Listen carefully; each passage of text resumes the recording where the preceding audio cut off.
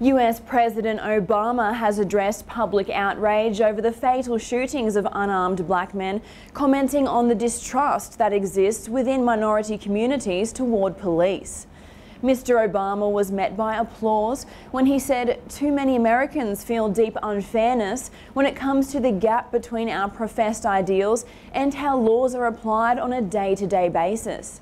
These remarks came a day after it was announced no charges would be laid against the officer involved in the chokehold death of Eric Garner. The President and Mayor de Blasio have begun taking concrete steps to strengthen the relationship between law enforcement and communities of colour. It is Mr. Obama's intention to continue dialogue with such leaders in the months ahead. The U.S. Justice Department has launched an investigation into the Eric Garner case.